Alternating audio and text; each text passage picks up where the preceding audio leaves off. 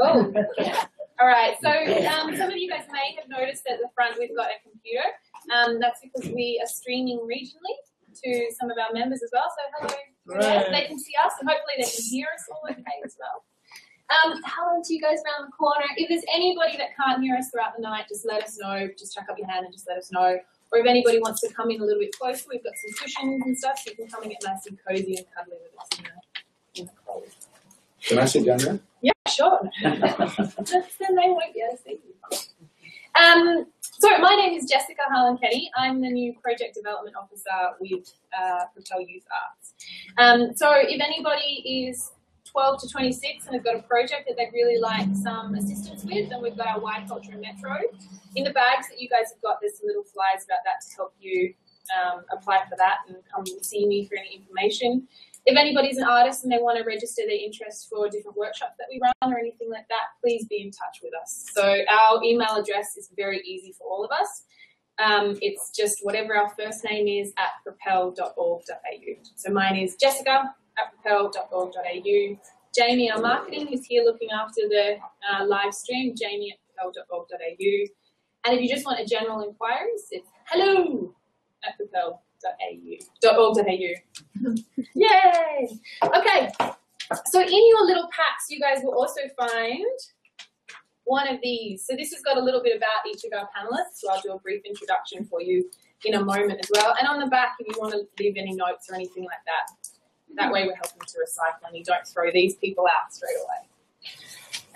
The other thing, some housekeeping for tonight. If anybody does need to go to the bathroom, it is back through that door, or if you're there, you could also go out and head around. Considering you go past windows, everyone will know that you've gone to the bathroom. But the bathrooms are just through there on the other side of the courtyard. There is paper cups and some jugs of water if anybody does need to have a drink throughout the night. Tonight is a really casual atmosphere and we want you all to feel welcome and comfortable here. So if you do need to get up and grab a glass of water if you're having a bit of a cough or anything like that, feel free to do so. And the same if you want to move forward. Right, so tonight, can everybody please make sure their phones are on silent as well? Yeah, you have to come up here and tell us a tall story. So if your phone goes off, you've got to tell us a tall story about how there's a dinosaur that's trying to call you because his shoes are too small or something like that. It should be a test of creativity, shouldn't it? Well, at an arts talk, it should be. In terms of your interaction for tonight as well, so that we cover what you guys are here to hear, the first hour is just us soaking it up and telling you what we know and what we think you guys are going to be interested in. And then the second hour of it is where we open up to you guys and you guys are free to ask any questions about our favourite kind of artwork or our favourite cups of tea or anything to do with business and arts as well. As you can tell, I'm hilarious tonight and you're in for some comedy gold as well. Okay, in the packs that you guys have got as well as apart from those little flyer sheets, you've also got a notebook from Jeff, and he's brought that in from his accounting firm, which is Edwards, Irvine, and Fascist. Not fascist, well, close to fascist. Fascist. Fascist as in gracious. Fascist as in gracious. It's much nicer than fascist. Right, so why are we all here tonight? As I understand, you guys have all come through because you guys are artists, or within the arts admin or arts management arenas, and you want to know a little bit more about how to come into business, how to make that transition from having a passion, a desire, and transition that into a full-time work form, or making yourself a bit of money, or survival. When do you make that transition? When do you decide that you are going to be a full-time, real deal artist? When do you decide that maybe it's too hard and you've got to quit and get a real job? This goes through my head a lot of the time as well. When you do make that decision, is it just a sudden turn in the road, or is it something that gradually happens and you wake up one day going, hey, I'm actually making some money from this? Is it just about money? What do you count as success and how do you measure your success? I'm asking a lot of questions, and that's my job tonight. I'll be asking a lot of questions tonight of these guys up here. As well as this being a forum for you guys to listen, understand, and ask questions for yourself, this is also an incredibly important networking experience. Everybody just have a really quick look around. at the moment you're surrounded by energetic, creative people who are inspiring and willing and ready to collaborate, whether it's through a collaborative conversation over a coffee or whether you actually get into the room with each other and start designing something. Perhaps you're from two completely different forms. I encourage you guys to use tonight as a way to network as well. Ooh, okay, so let's get started a little bit. Let me introduce you to our fantastic panel. So first of all, I'm going to jump across a little bit because that's what my notes are looking at. We're going to turn to Jeff Edwards first. So from Gracious. So Jeff Edwards is our tax and accounting man. He came recommended to us from artists within the industry and also from our alliance, our union as well. Oh, really? Yeah. Oh. There you go. Oh, I know who that was. Tiff. How much did it cost? Nothing. So Jeff has 38 years experience within the financial services industry. And with his accounting firm has been there for 29 years. Is that correct, Jeff? Yeah, and Mark at the back, 27 years. Hey, fantastic. And you yourself are the sole director as well? Is that what I've got down here too? Beautiful. So Jeff says that he's passionate about his work and cares about his clients. A satisfying day for Jeff is having achieved outstanding results for his client.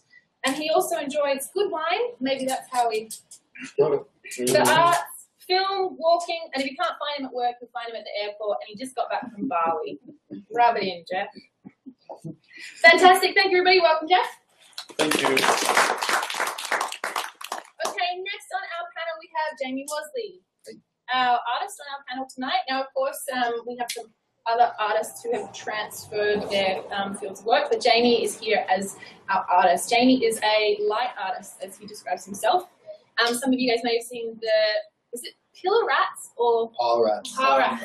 Pile Rats. Pile Rats video that we posted in promotion for tonight as well. So Jamie was born in Sydney, and in Sydney here in 2006 he completed a Bachelor of Fine Arts from the Sydney College of Arts. He's a skilled glass blower, but as I said, considers himself as a light artist and is predominantly moving towards glass cutting and polishing skills. Yeah, that's what you lean towards the side. Yeah, okay. Glass takes a long time to master any form, Okay. a lifetime. So. And if we ask very nicely in a little while, Jamie may show us his circular breathing as well. We get a straw. Jamie has also, I feel, done something quite different with his work, with his passion with computer games and digital graphics. Is that how we say it? Has started to create some really modern pieces of work that are quite unique to his industry. Yeah. And he's incredible enough to have sold each piece of his work and featured his work in a lot of galleries. Oh, that sounds professional. A lot of galleries. Cool. Okay, then we move on to... Oh, wait. Sitting to my right here, we have Gemma Weston. Gemma, can I ask you to describe this sentence, to explain this sentence a little bit further for us? In your bio that you sent through to us, you said you're interested in collaboration and divisions of labour and value in art, which you explore through text, research and exhibition. I have a really hard time describing what it is I do. So for 50% of my time, I work at Lawrence Wilson Art Gallery as a curator of the Curators collection of women's art. But because it's a part-time job, I also do a lot of freelance writing and I curate exhibitions independently. And I also sort of went to art school and had very good intentions about being an artist, which hasn't necessarily happened in the way that I expected it to. So at the moment, I kind of try to balance all of those things. So the best way that I have found to describe what I do is to state my interests rather than my activities. And what I've worked a lot on in the past is on collaborations and the kind of thinking sort of, I suppose, critically about the way that the art industry divides itself up in terms of value and in terms of labour. So the difference between art and craft, the difference between, especially with my work at Lawrence, the difference between women's labour and men's labour and how those things are valued. So there's all this kind of interesting divisions that happen in the arts between being a curator, for example, or an administrator and an artist, and those sort of divisions are what interest me, and those are the sort of things that I carry through all of my activities and all of my different hat-wearing capacities. Yeah. I guess. Yeah, and that's something that you've written about with some of your publications with Arts in Australia, Magazine, ArtLink, West Australian. Yeah, fantastic. Cool. All right, and that's something that we're going to cover on and look into a little bit further as we go through. But also, while we're talking about Gemma co-directed OK Gallery in Northbridge, which closed in 2013, opened in 2011 and closed in 2013. And as she said as well, she's the curator at the Covers Collection of women's art at the University of Western Australia as well. It is. And you graduated from Curtin University with a Bachelor in Arts in 2016. That's 2006 with first class honours as well. Yep, fantastic.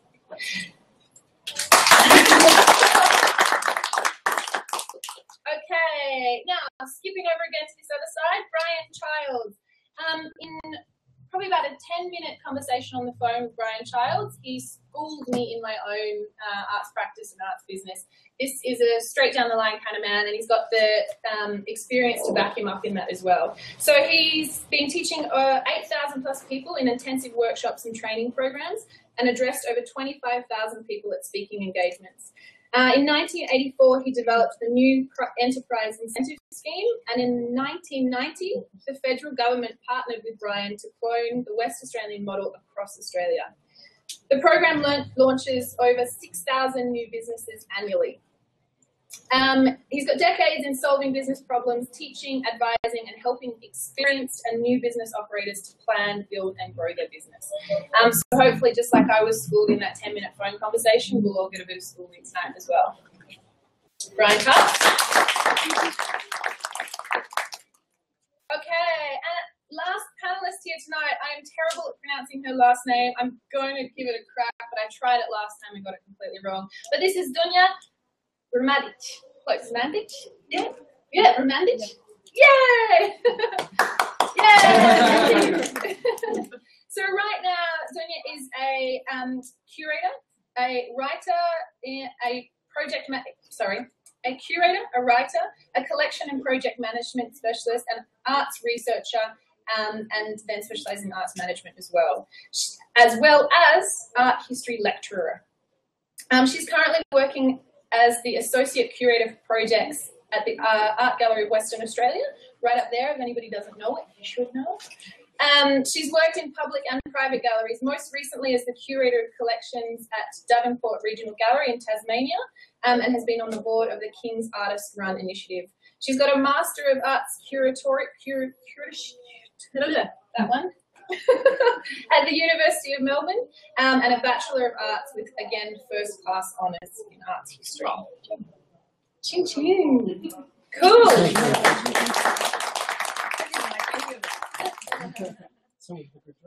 So this is our panel tonight, and I'm sure you guys can all agree we've been very lucky to have this panel donate their time for us tonight. So let's crack on with it. Can we open, if any of you guys have got some first thoughts about why tonight was important to you to come and share? Who wants to jump in first? I'm happy to be first, kick off the rank. Yeah, great. My view is that everyone here comes with a strong creative background.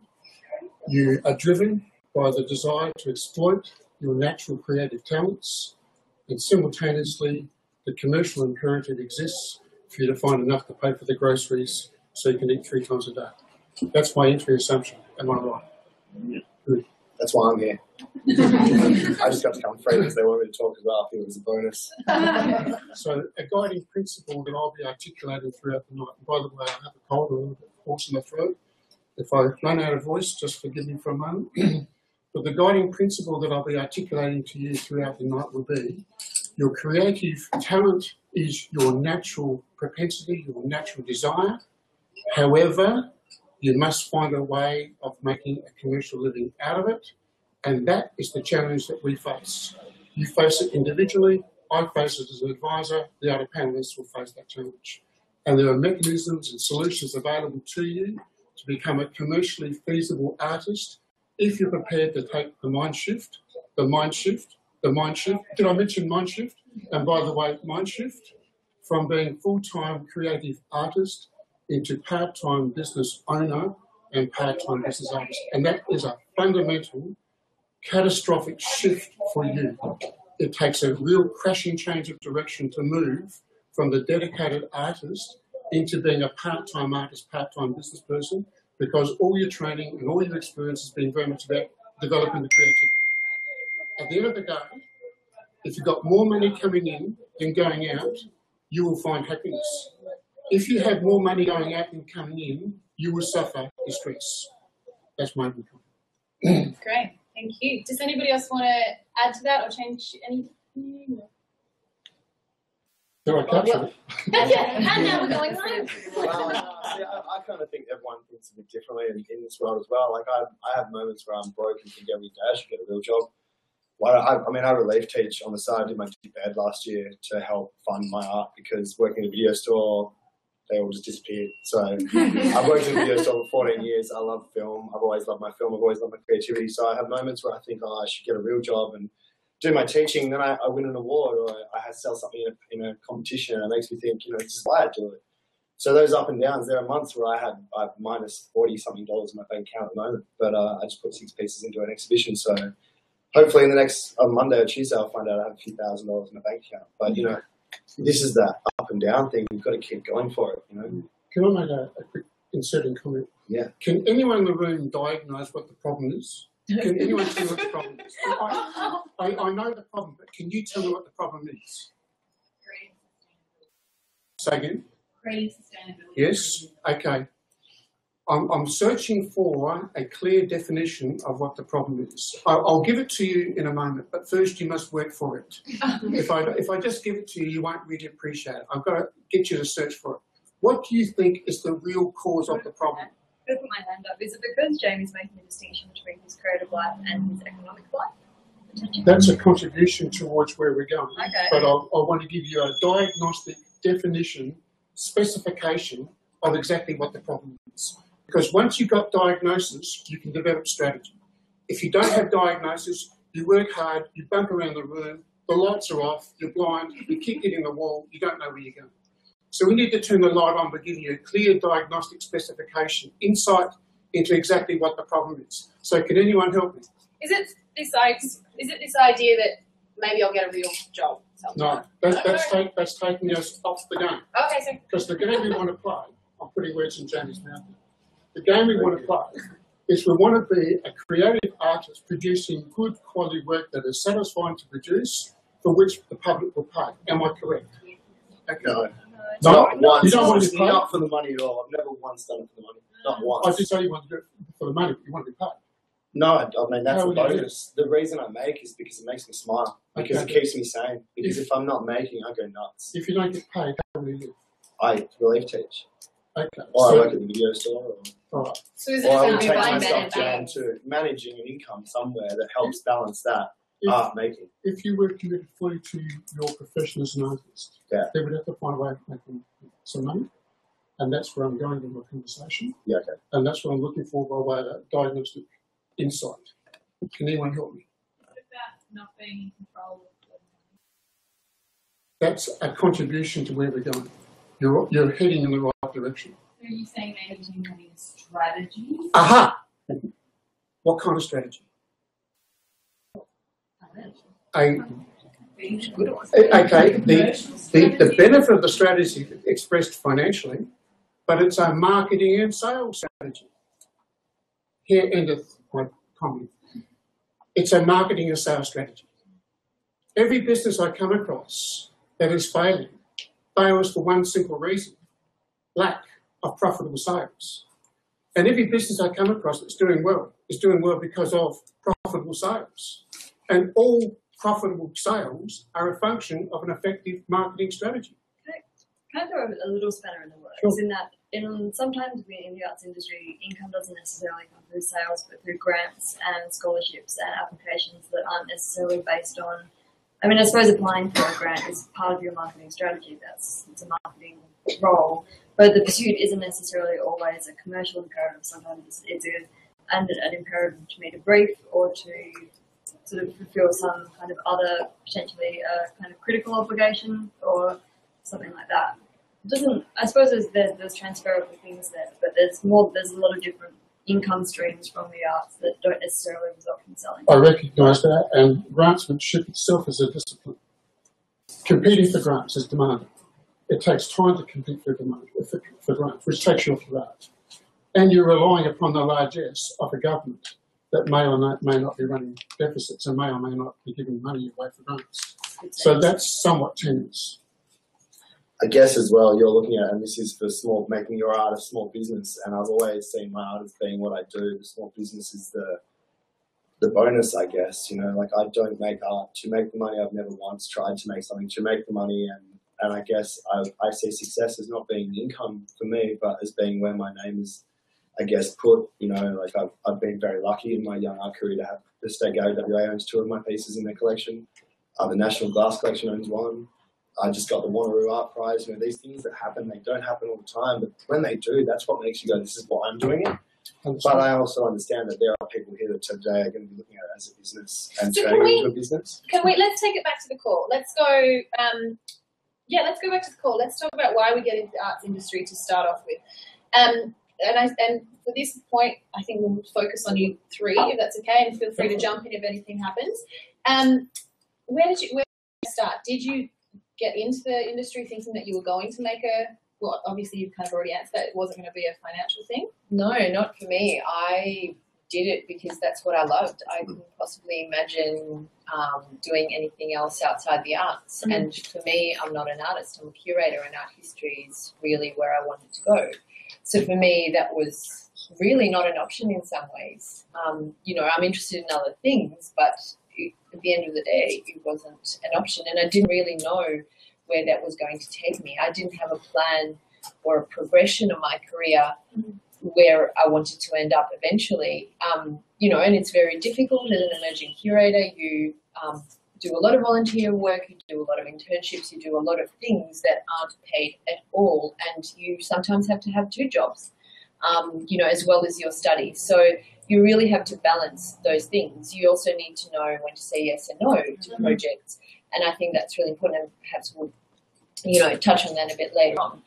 But no, absolutely not. For me, it was something that I, you know, when someone says to me, I can't wait to retire, I just think I never want to retire. And I think that's a really good kind of indication that you're in the right industry, that you never want to retire from what you do. But you know, it wasn't a very conscious decision for me, and I never once thought about the money, you know, and had endless conversations with our parents about, you know, how is this going to work, and I didn't know, and that still didn't stop me. Either of you want to add? Well, that story is remarkably similar to what I had sort of planned to kind of to say. I grew up in regional WA, so when I thought about getting into an arts industry, I wouldn't have even known what that idea or what that industry was. I went to art school from university from high school because I wanted to do it, and then because it necessitated this move, you know, sort of 300 kilometres north away from my parents. It was a big decision, and one that I sort of really undertook without necessarily in the same way having a plan or having a strategy or even knowing what a profession might look like. And then, I mean, for me, I guess there's two different points of entry into the arts industry. Because after university is sort of when I started becoming interested in curating as a practice, simply because I started organising exhibitions with a group of people that I found that shared the same sort of ethos and the same interests as I had. And I mean, for me, it's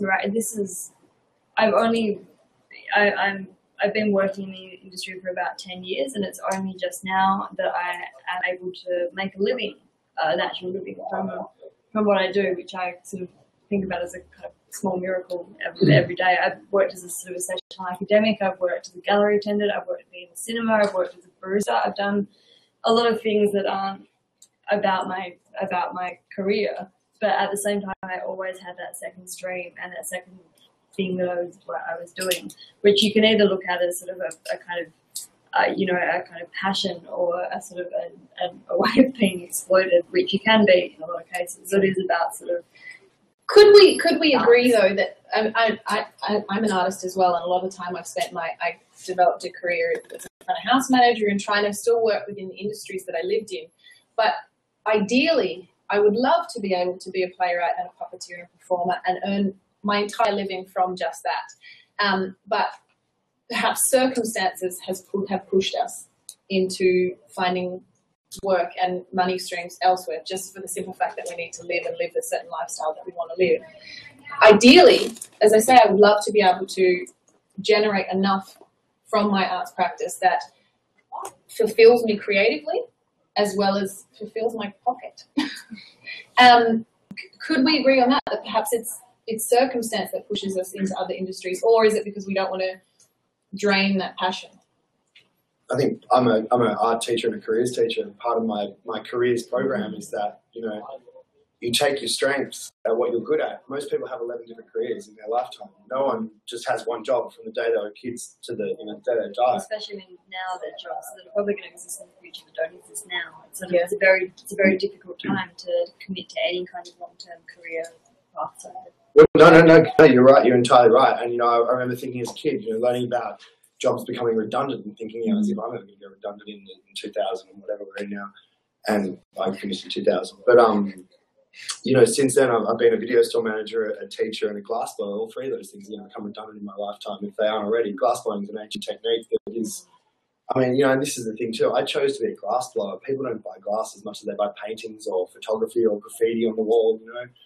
I do the things I do because there's that innate, I think with both of you too, that innate something in me that makes me just go, I have moments where I'm turning my boss's piece. It's all very teamwork based stuff. You can't do anything by yourself when you're blowing glass.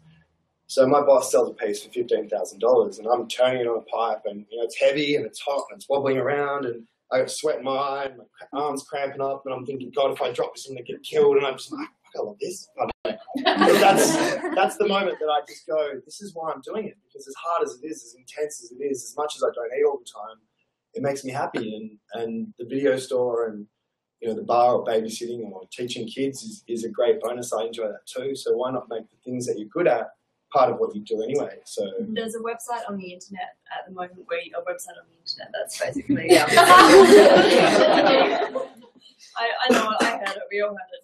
But there's a website where you can type in your profession and it will show you the percentage chance of that position becoming redundant in the next 50 years. But interestingly, an artist has the lowest point or the lowest percentage of redundancy, because in a way those kind of traditional techniques are true, but they're also kind of ageless, and there's always a desire for making. And it's the one thing that can't necessarily be automated unless you get into a dialogue about the ready-made and yada, yada, yada industry. But it's a different session. It is. In terms of being an artist, it's something that is, I think, special because for those reasons, I think. Yeah, but see, like both of you have gone, you still make, you still create, and you work in an industry that is part of what you love and what you believe in. And for me, teaching kids and, helping them become creative and passionate or believe in themselves is a great paycheck to help me keep making my art. And, and again, every now. Freelance? Well, I'm a relief teacher, so I drop off my resume at schools and I get called in the morning at 7 in the morning. If I don't get called, I go down to the studio and make glass. So it's a bonus, when I don't get called, I think, oh, cool, I'm going to the studio today, It's time to work on my stuff. I think that as a glass artist too, in an industry where galleries are closing everywhere, I think it's kind of good for me to put work in competitions. So, you can Google West Australian competitions. I just put a piece into the Wallara Small Sculpture Prize in Sydney. Didn't get in, but that's okay. I'm going to keep entering other ones. There's the Kalgoorlie one was just on, I think, closed a couple of days ago. That's $15,000 for the first prize. So, I didn't think when I put my piece in the Wanneroo Art Show that I'd win. I was walking around the exhibition thinking, God, what am I doing here? I'm so stupid. Like, these people are so much better than me. And, oh my God, I'm so stupid for doing this. And they went through all the sculpture awards and I was like, oh, stupid me. And the winner's Jamie Wars, I was like, are you serious? Like, you're absolutely kidding, aren't you? And so I think, half of it is to believe in yourself and to put your work out there, and don't let the people around you sort of telling you that you should get a real job don't get a real job. Get something that's involved in what you love and keep doing it, because this is my 15th year as an artist. And like you said, only the last 6 years has anything really happened for me. So I think this is something that we'll begin to look at as we get a little bit closer to this as well, do we? I mean, at the end of the day, as an artist, you do want to share your work with other people. Yeah, of course. And in a whether that's sharing it with a gallery, having a gallery purchase a piece, having a festival program, a show. If you end up getting onto a record label or something, you want your work to be shared with other people. Whether that means that you create an arts business that doesn't actually generate an income and you generate your income from elsewhere, perhaps that's something we can discuss. And whether it's viable and possible to have a arts business that isn't successful in the terms of a business industry, but is successful in terms of getting your work out there, and then you've got your vocation on the side. I think what that implies is you must first have a definition of success. Yeah, okay, let's do it. And Let's define. I'll throw one up for you. Yeah, great. To do what you really love and get paid for it. Yeah. Or to do what you really love and be paid enough. Accountant. What does enough mean? Well, that depends on you. To be able to get an extra turn. No, it depends on your life. So where I would go, if I was looking at business, sales and marketing strategy important, but we then take it in our small business dealing with other small businesses, is that we look at cash flow. So that is, what are my costs of being in business? And this, of course, changes depending on the size of our business. For some of us, the costs are going to be very low. For some of us, the costs are going to be very high, depending on what we're doing. And we take those costs and we work it down to what we want to make as far as the bottom line and add the two together to see what our sales are going to have to be. Does anyone know what bottom line means? The income we want. And of course, this is not something that I can determine for you. This would be something that you can only determine for yourselves, because some of us need more money and some of us need less money. And if some of us are going to have more than one job, then obviously it's going to be a moving target. But the cash flow is really important, as important as the sales and marketing strategy. It's like making a list for a party or planning your holiday. If you don't know what your costs are, you might fail. And this is where small business often fails. Don't know my costs, don't have enough cash. And both of those spell disaster. And that's before we even get to the interesting part, like keeping receipts. Knowing that, was there a point where you guys started to look at your cost flow? Have you done that? Have you decided to split it so that you've got a vocation on the side and realise that the flow has got to come from elsewhere? I don't think I'm the best person to answer this. The question was, have you done it? Was it rather than... No. I know. Have you thought about, was there a point where you did? See, glass blowing is such an odd thing, it depends on the art and the craft you make and what you're doing. So for me to have my own studio requires a good $50,000. Gas and oxygen pumping 365 days a year. If the pot that costs itself $1,000 that holds 150 kilos of glass, if that turns off, if the gas or the oxygen turns off for some reason during the night, the whole thing cracks and blows up a $15,000 machine. It's better for me to hire somewhere to go in there a day and make 6 to 8 pieces, and then I'll spend 40 hours per piece. So it costs me about $2,500 to make 5, roughly, and I sell one piece for $2,200. They don't sell every week, but again, I make one in about a week or so. When did that sale start? Was there a point where somebody came in and said, I'd like to buy one, or you looked at it and said, hey, I could make some money from this, or why don't I try and cover some of my costs? Funnily enough, I think big fish, small pond. I was in Sydney blowing glass, being an artist, trying to survive. I went to art school because it was the only thing I was good at in high school. I got 97% for art, I got 33% for maths. So I obviously wasn't going to business or the accounting side, I was going down the making side. I had something happen to me in my early life that made me go, life's that short, just do what you feel right and ride the wave. If you fall down, you can get back up again and try something different. It doesn't mean you have to stop and feel bad about yourself. You've learned something. So I went to art school, did glass blowing. I actually managed to do ceramics. Was eating my lunch every day, watching the glass blowing, going, this is amazing. Someone said, why don't you do this? You're here every day. And I thought, I don't know how. You're at uni, man. What do you think you're doing here? So all right. So I went and changed last minute to glass blowing. I did that for 3 years, met a Swedish girl and went and blew glass in Sweden for a year. So I'd never been overseas before, figured what a great chance. Spent a year in Sweden working in a glass studio and also working behind a bar. So Monday, Tuesday, Wednesday, I was working from 8 a.m. till 4 p.m. in a glass studio. Thursday, Friday, Saturday, I was working from 8 p.m. till 4 a.m. in a bar. So absolute opposite ends of the day, first 3 days, the next 3 days, and then try and get back onto it on Sunday to get back to work on Monday. But I had the best year of my life, by far, like the best year of my life. I came back and did my honours because I didn't know what else to do. You know, I still didn't really consider myself an artist. I was just doing what felt right. Did my honours degree and met someone from Perth who was working with my two favourite glass artists, and he said, you should come over here and check out Perth.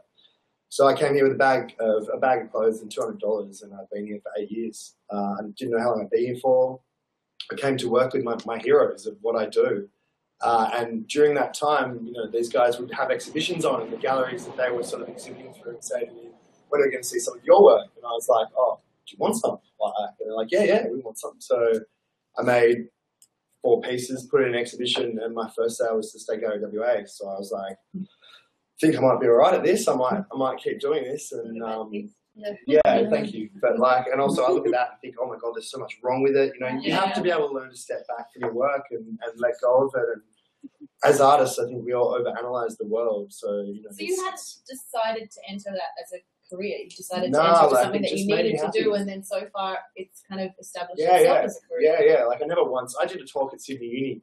The uni I went to and did my art degree, and I was doing an artist talk with the slides up, and I said, I don't consider myself an artist. I said to Jess, I don't think I'm really the right person to be an artist to talk to you guys. And they're like, well, no, you're doing it, you're living it, you're doing the hard run, whatever.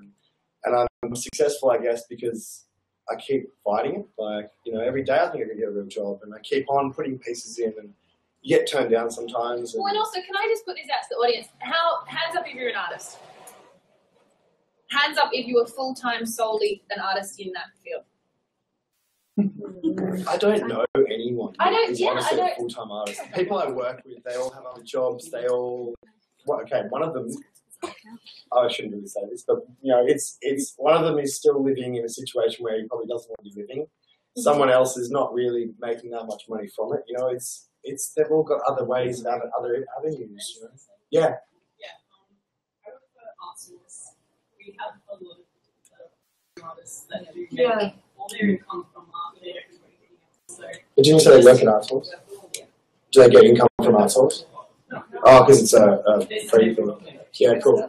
And so they make all their income from their art alone. Yeah, cool. So it's possible, and that's why we're here as well, is because that's what ultimately we want. We want to be within our field, and we want to be able to generate enough to be able to continue making what we make. And I mean, that's what we were talking about before. That's our idea of success, isn't it? That we want to be able to generate enough to continue doing what we do. Yeah? Cool. We're gonna keep holding questions to the end. So, knowing that that's our idea of success, our goal, our ultimate goal, from your perspective, what should artists be doing if we want it to be? And we talked about before having a marketing and a strategy. To me, it's very simple and self-evident. But first, let's see if Jeff wishes to say something. Yeah, great. Well, it comes back to that plan. You've got to have a plan. That is, what are my costs?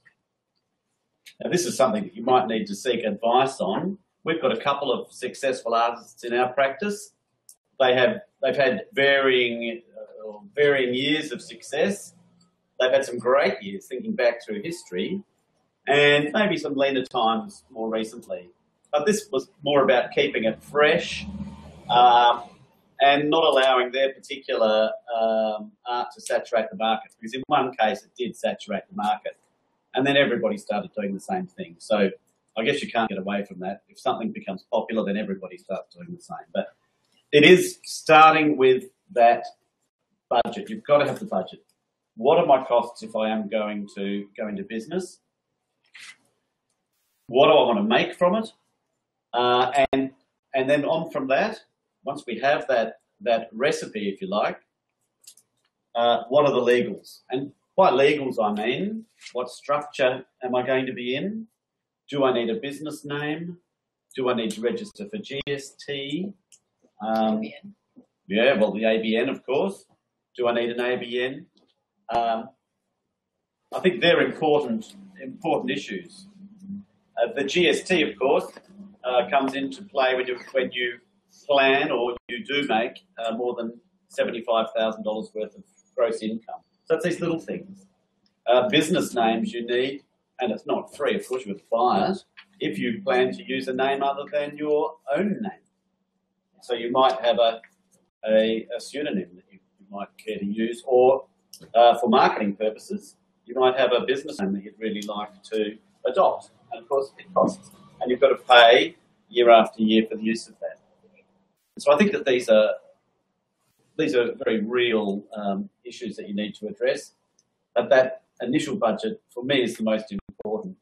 And then everything else follows on from there.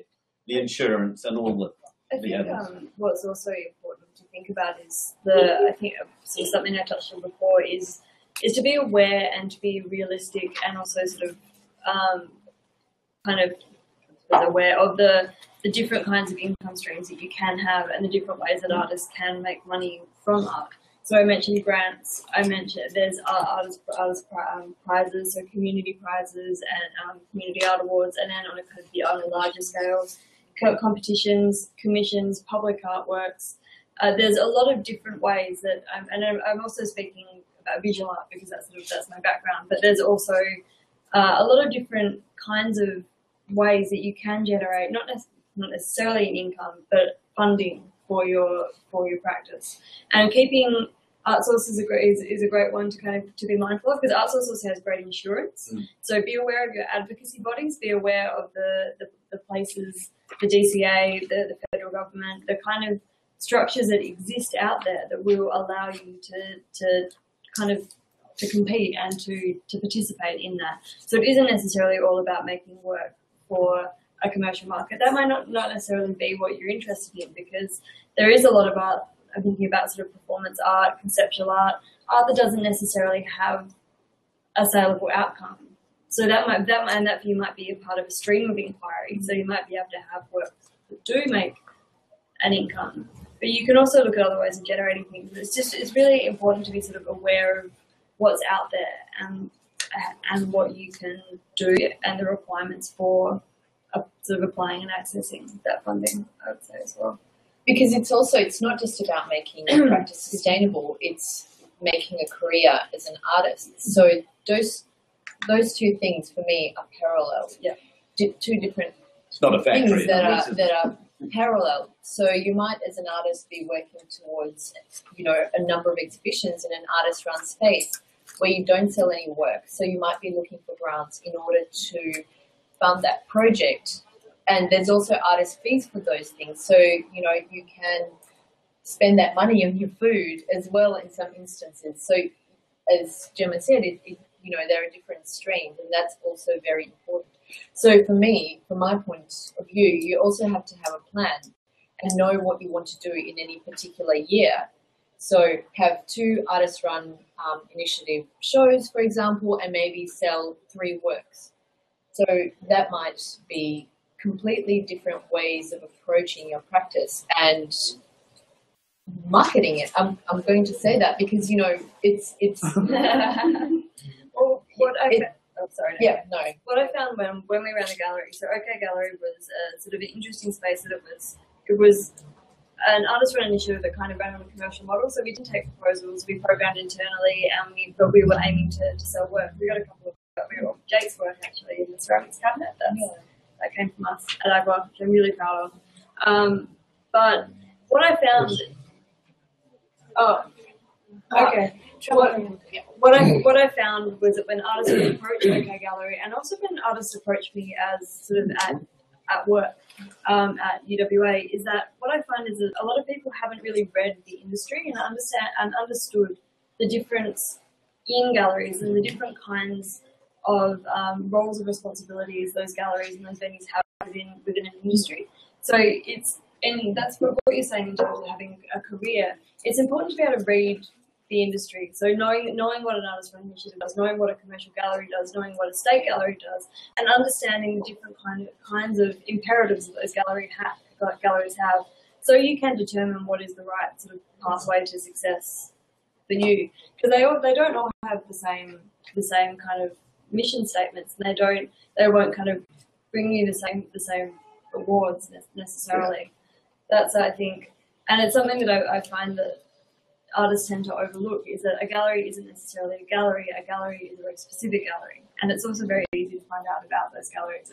The acquisition policies and annual reports of most sort of state and larger galleries will be online. There's a lot of information that you can kind of, it's just sort of about, in a way, doing your research, which will benefit you as much as anything. While we're on that, and I do want to skip over and jump over to the business side of it as well, but while we're on that, in approaching galleries and approaching different organisations, from your point of view, what are the tips and tricks? Have you had some really horrible examples of how people have approached you, and what should we remember not to do? Don't contact a curator on Facebook and try and sell your work to them. Do not do that.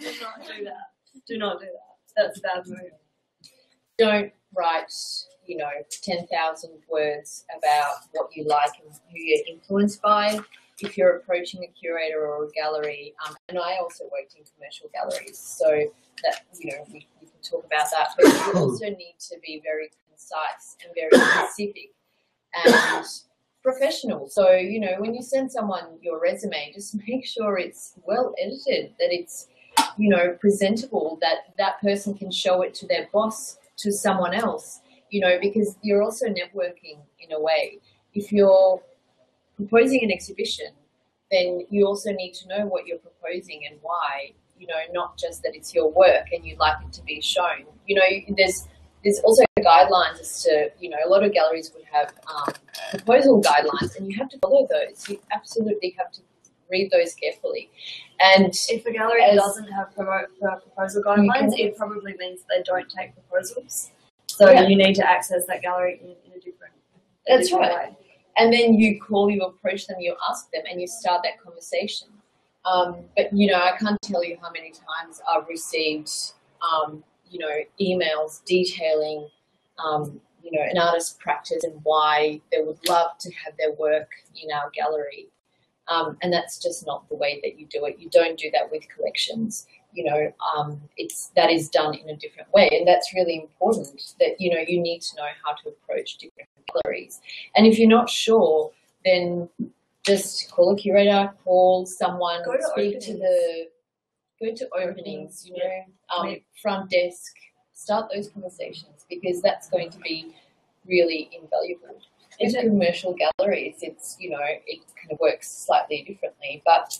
Sounds like a marketing strategy. It does. Well, that was what There you go. That's what I was going to jump in with, because it's also important to...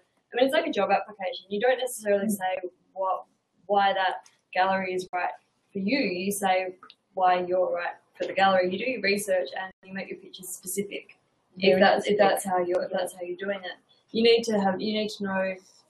to sort of demonstrate that you understand how that gallery works and why it would be the right circumstance for you to work with that gallery. Generally, a general broadcast is generally never that successful, and even specific broadcasts often aren't. But if you can tell from an email that the artist hasn't sort of actually engaged with the venue that you work in, with its sort of philosophies, with its acquisition proposal, with any of its kind of, it sort of says in a way that they haven't been through the door and they don't know what they want, and that's sort of an immediate red flag in terms of that artist sort of the fit that'll be. Sorry. Can we talk about planning this strategy? Sure. And how we begin that? Is it Okay. Opening statement. First of all, my wife is an amateur artist. She trained as a psychologist. She graduated doing social work. She's worked with abused children, but her love is art. And I have some sympathy for the art-minded person. She finds me strange. I read books on tax, which I think is really interesting, and she thinks it's really boring. Jeff would think it's interesting. She thinks it's boring. So the point I'm making here is there's a mindset, which I mentioned to you earlier, and there's a mindset for business, and there's a mindset for art.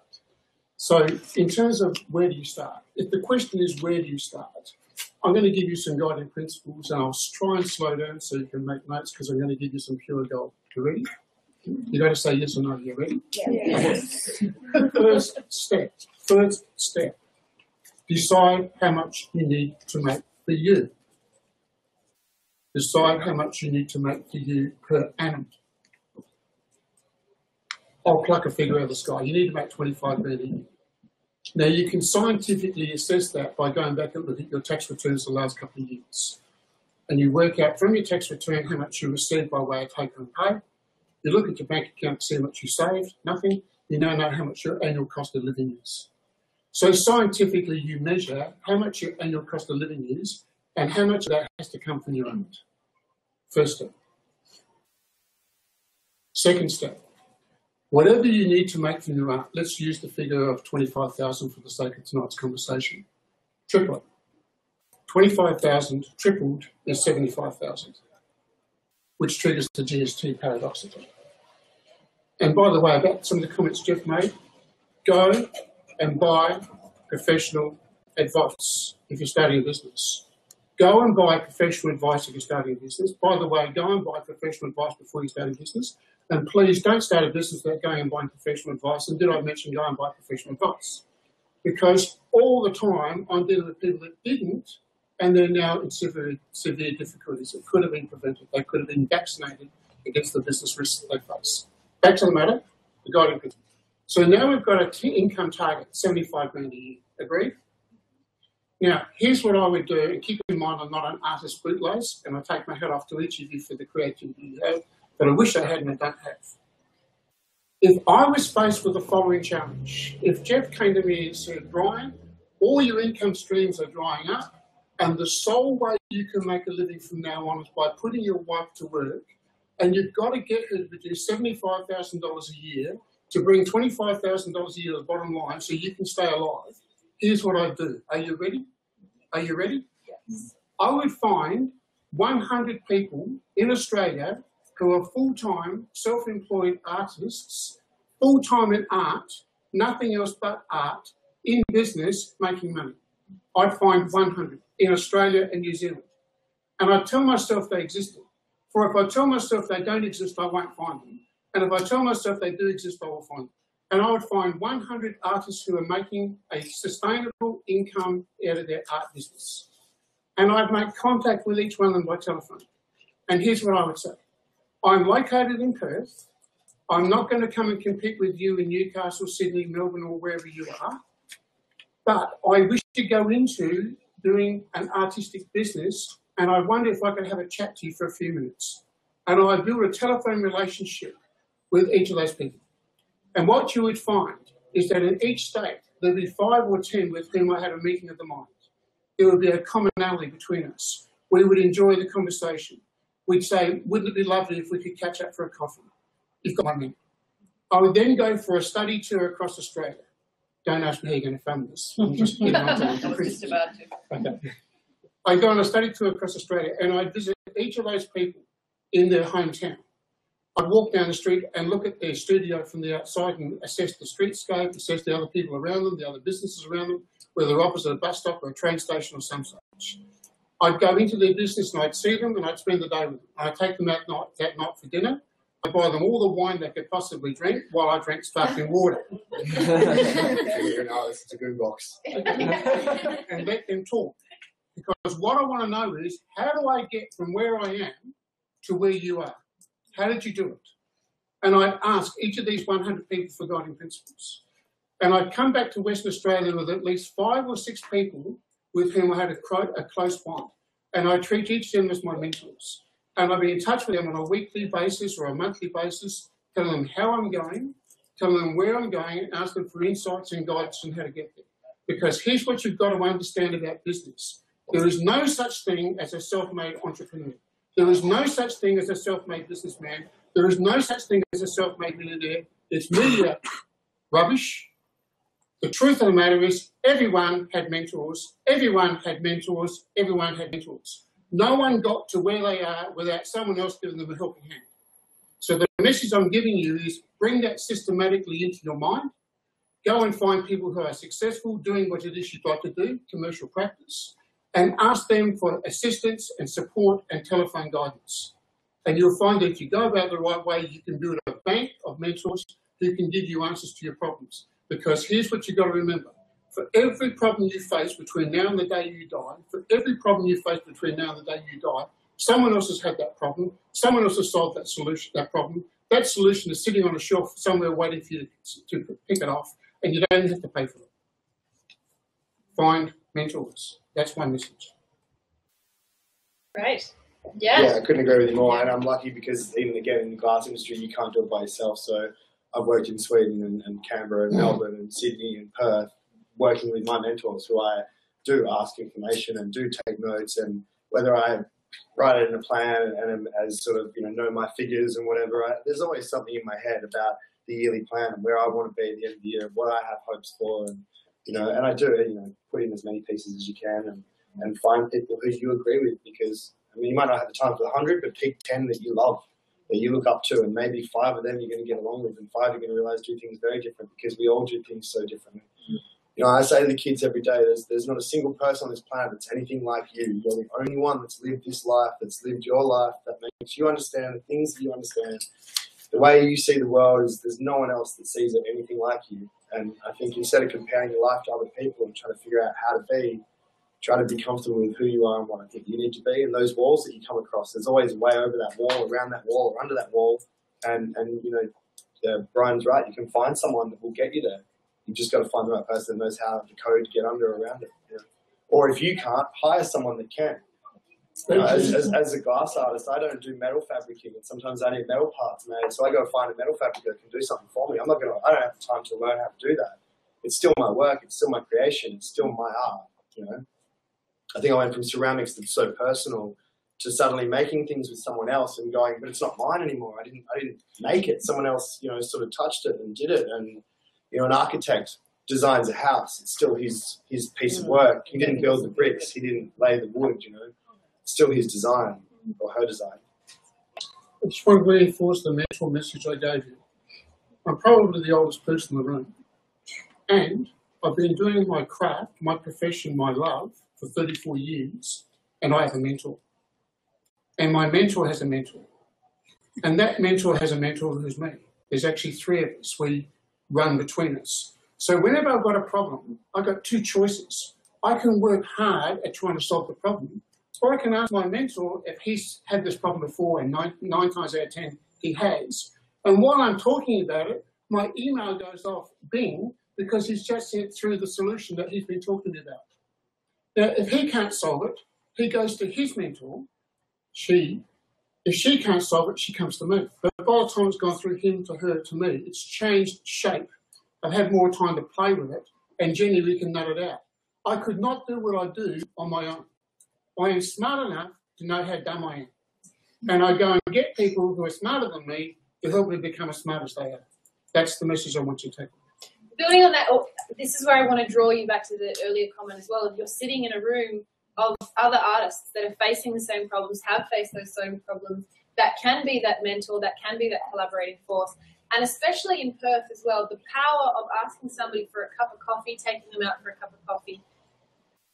Arts organisations within Perth are very willing to do that, and this industry is very open and will have that coffee with you and will have that conversation if you're brave enough to ask for it.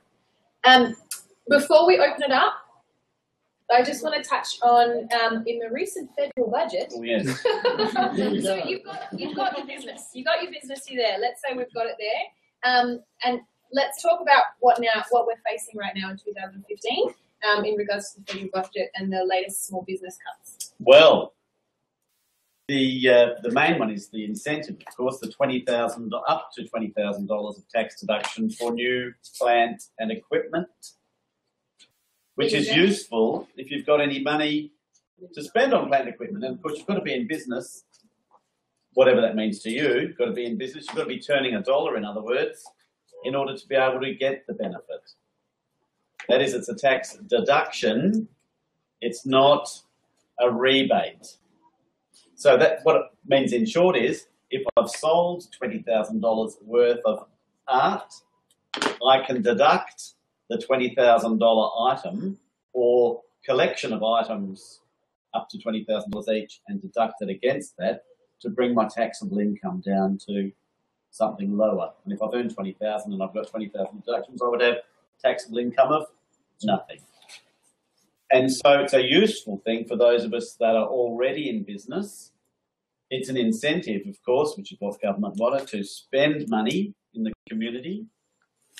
And if any of us are already generating income, then this is a great thing. But does it have to be 20,000? Could it be if it was a 5,000? Does it? It can be anything up to Up 20,000. to It can be $60. Yeah, Right. Yeah. So anything you buy for your business That's up to 20 grand. yeah, up to $20,000. Prize money with it. Yeah, but It's Yeah. important to take advantage of because very few grants, if that's your living, will let you invest in capital goods. Mm. So it's a pretty good. yeah, but only if you don't only spend the money if you need the item that you're buying. That I guess is the other thing. Otherwise, that's, Well, you don't need that's materials. false, isn't it? If you have to, if you buy something, yeah, you wouldn't buy a table if you didn't need the table. For the business, of course. Yeah, the business table.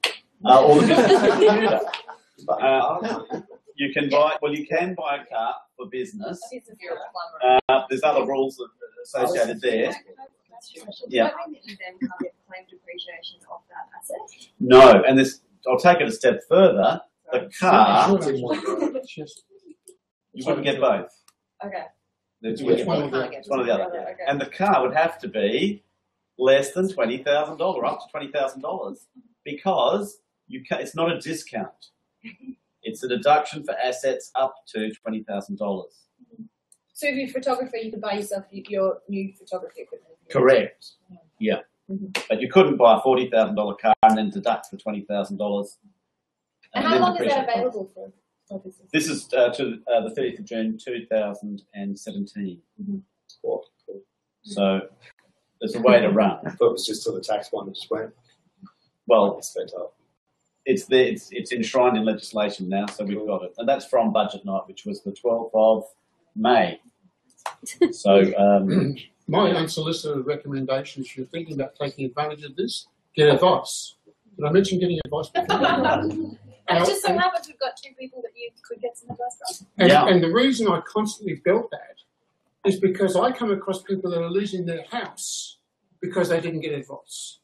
And when they lose the house, they usually lose the marriage. And when they lose the marriage, they usually lose their whole world collapses.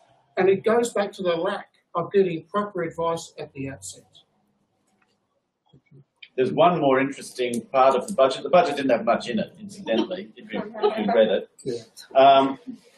There's probably doesn't apply to anyone in the room. There's the company tax rate is down to 28.5%, which is useful if you've got a company. If you're a sole trader or some other entity like a trust, there's a maximum $1,000 tax benefit for you. So if you're generating income and you have tax to pay, there is a $1,000 benefit. Again, through to it's in the current year anyway. $1,000 in this current year benefit to you if you have taxable income and you're in business. So that would not come off other earnings. It's off your business earnings, and it could be part thereof. That is, if your business doesn't generate enough to give rise to a $1,000 rebate, you'll only get part of the rebate. How this works in practicality, we haven't seen yet, but no doubt that will fall at the bottom. Politicians normally dream these things up, and then someone behind the scenes is busy writing all of the rules, which normally ends in disaster and complexity, which is why you need advice. I think it's also important, if I may just jump in here. I did a lot of independent projects as well as working 2 jobs and as well as being a student. And my mother is a bookkeeper and couldn't really help me with my tax return. And she said, you should probably go to an accountant. At which point I thought, well, what's the point of having you around?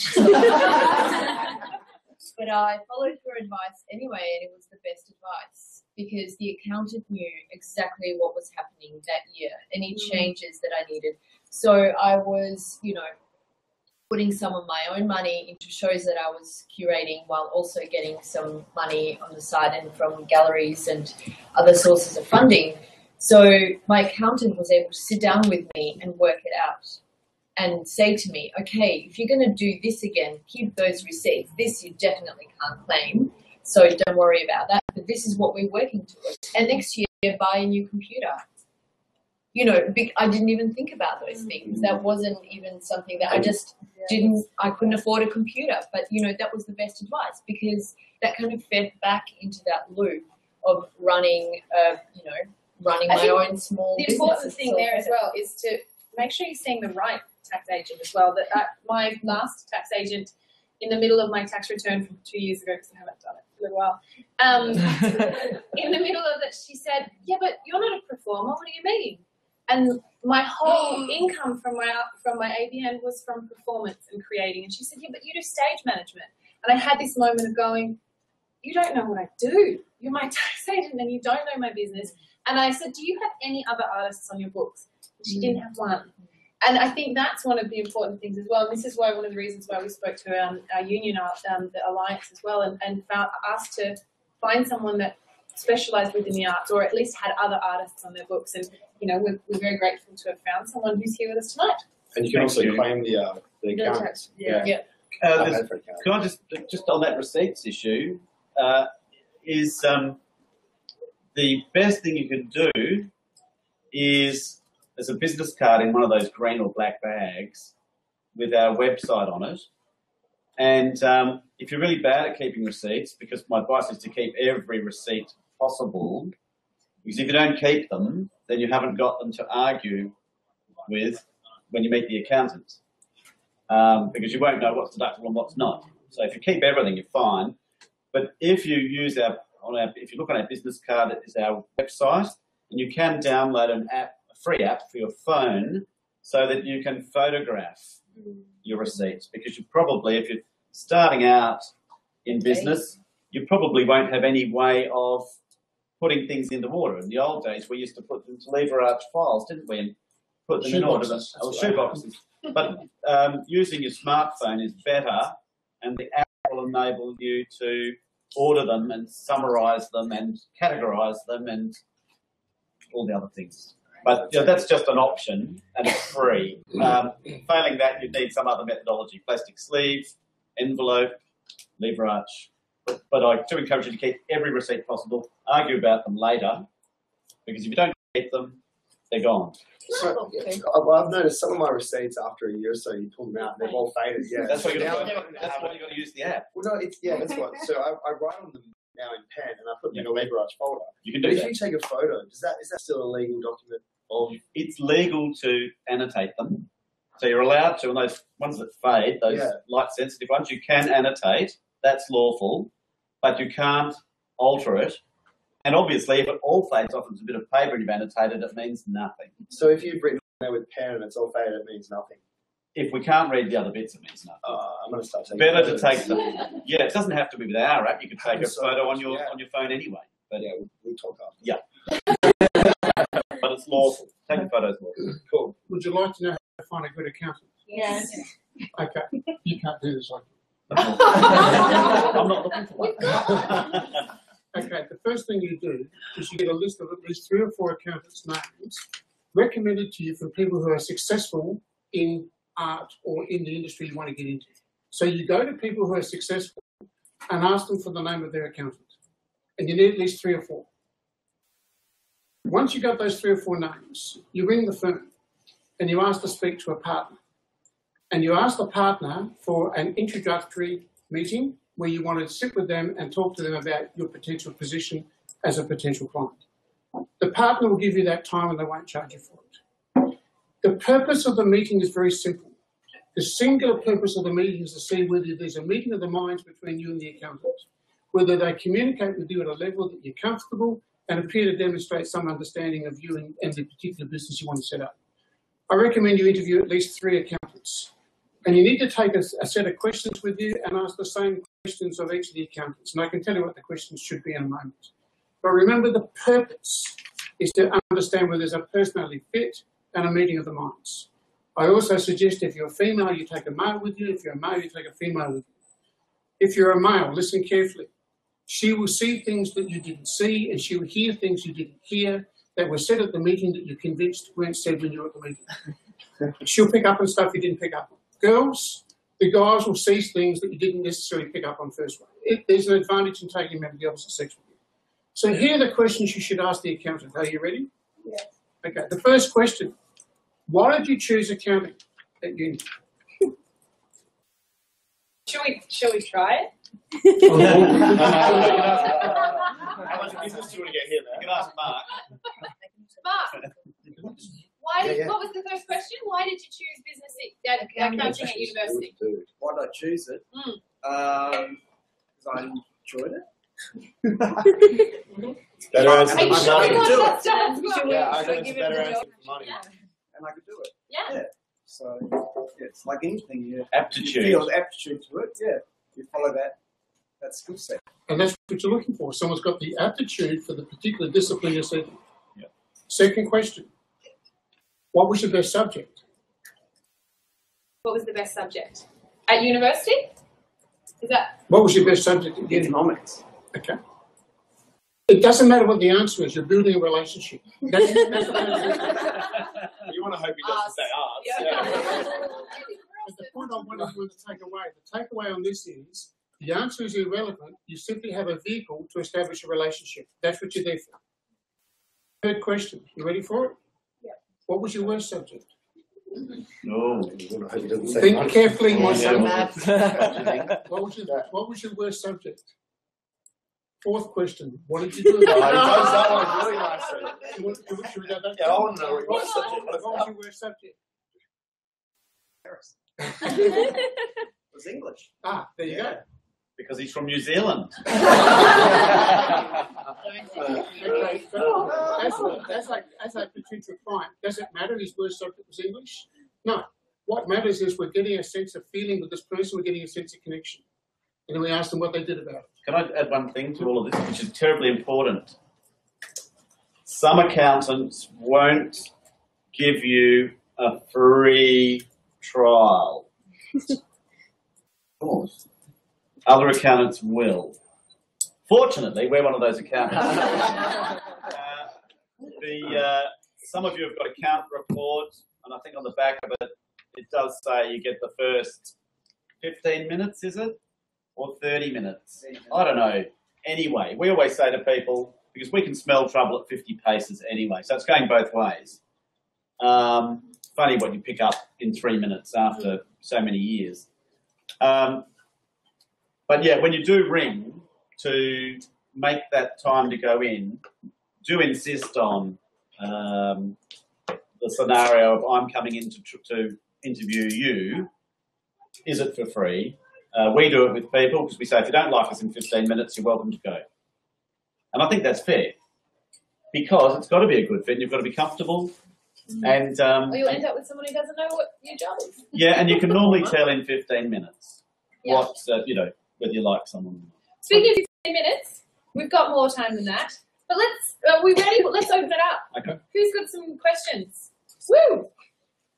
In regards to keeping receipts, Mm-hmm. does your bank statement count if all your transactions? Well, look, credit card statements, bank statements, these are obviously supporting documents. The law is, especially with GST, the law is fairly specific. You do need tax invoices. And so if you're in the GST environment, that is your turnover is more than 75,000, that's your gross sales. You would be expected, on balance, to have most of your tax invoices. And that's why photographing them or filing them is so important.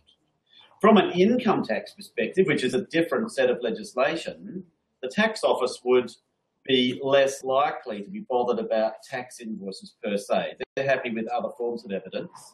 But I would always try and keep the tax invoices or something like that, source documents.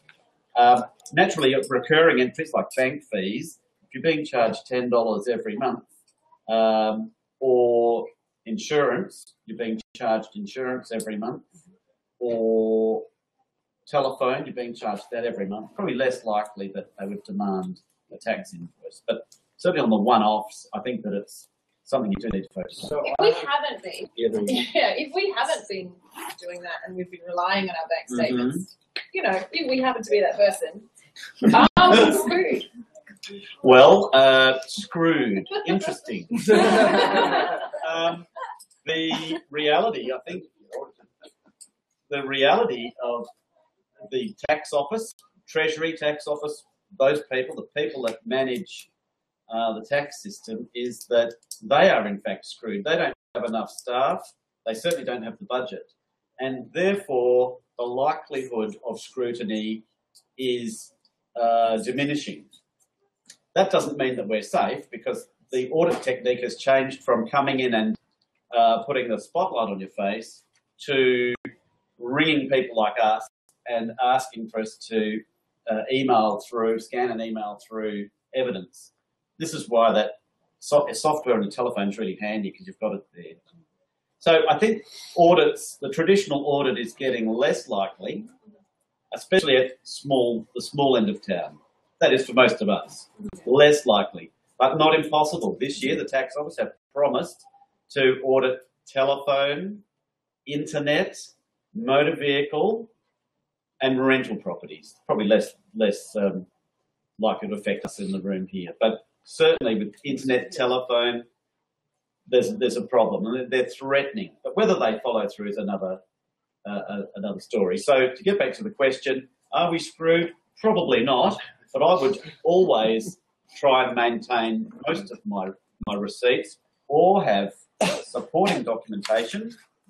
And if you can't get it, then record it in a diary. That's what I've always thought of. On our website, we have free stuff you can download.